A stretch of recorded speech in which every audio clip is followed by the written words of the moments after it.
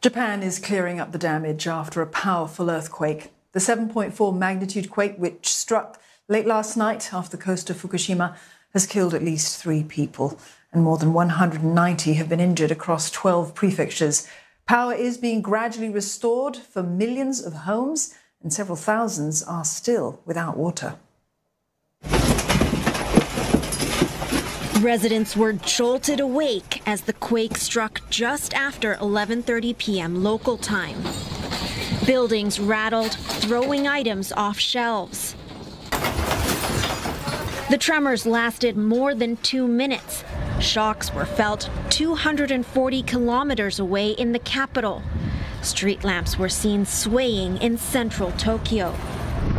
More than 2 million households were plunged into darkness. The Sendai and Iwaki airports left without power. A tsunami warning was briefly issued. Waves of up to 30 centimeters were reported at Ishinomaki port in Miyagi prefecture. Hundreds of people living along the coasts of Fukushima and Miyagi were evacuated to shelters.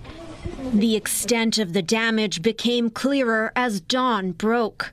Parts of buildings tumbled into streets, highways and roads with large gaping cracks. The quake derailed a bullet train near Fukushima. More than 70 people were trapped for hours, but later escaped via an emergency exit. Multiple aftershocks were felt across the region this morning. The quake hit off the coast of Japan's eastern Fukushima prefecture. That's the same region devastated by a powerful quake and tsunami 11 years ago, resulting in a nuclear power plant meltdown.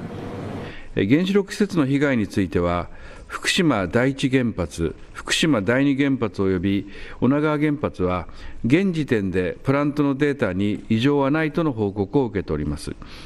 Thousands of households still had no power or water as authorities rushed to restore services. The government said electricity and water supplies should resume by the end of the day.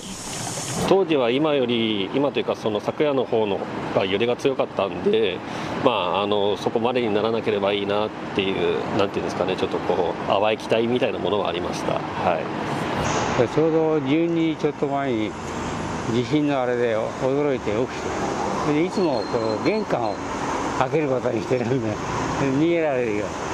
Authorities have warned residents to remain vigilant for strong aftershocks in the coming days.